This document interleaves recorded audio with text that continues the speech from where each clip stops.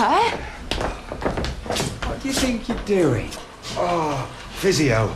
Well, you're supposed to be flexing your foot, not going for a hike. I need to get better.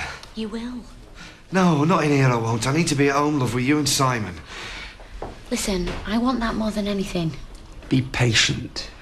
Look, Dad, this place, it depresses me. I wake up, I see these four walls, and all I can think is I want to be asleep again. There's nothing for me to get up for in here. Like your dad said, give it time. Look, Simon made you this. We didn't like to think of you of having no tree. Look at that. Bless him. And I told him if he was a very good boy, then you might make it home before we took ours down. Liar. You could always move into number one for a bit. I mean, you never managed the stairs on the flat, but we could clear Blanche's old room. I mean, for all of you, of course. Oh, really?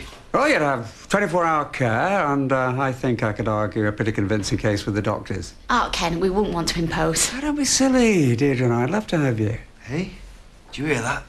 So I might be home for Christmas after all, eh?